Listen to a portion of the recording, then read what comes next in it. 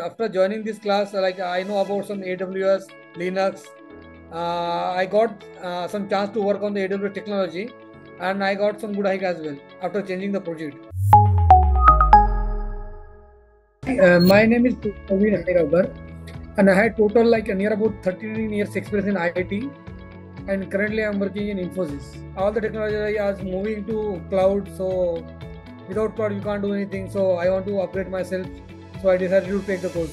The trainer was like they are not going to do any hurry, so they are like, suppose if you have any issue, so he will explain like VTL in small, he can clear the small doubts. After joining this class, like I know about some AWS, Linux.